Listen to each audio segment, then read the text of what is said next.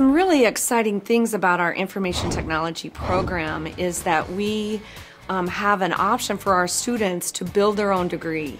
So they have an opportunity. There's 5 areas of concentration. So they can choose 2 of those areas.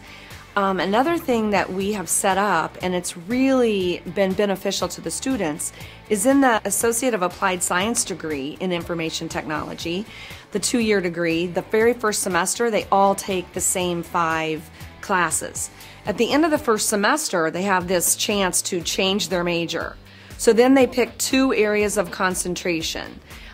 We have Cisco Networking Academy. We also have Information Security, Technical Services Support, IBM I Application Development, and Web and Visual Application Development. So they can choose 2 of those areas.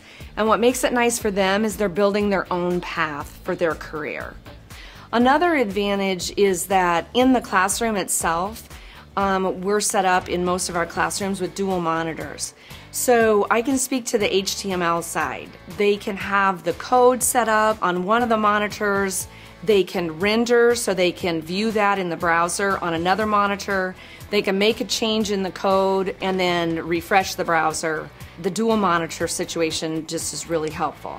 We do have 2 transfer options. So what that means for the students in information technology is that they'll take their first 2 years here and they can transfer to any other college.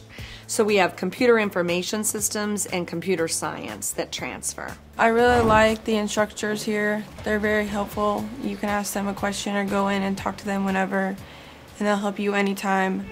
Well, we tell the students that they can expect is to get an entry-level programming job or an entry-level network engineer job. But what we have found is the students have enough skills after their 2-year degree, because we've given them those different opportunities that they can move up pretty quickly.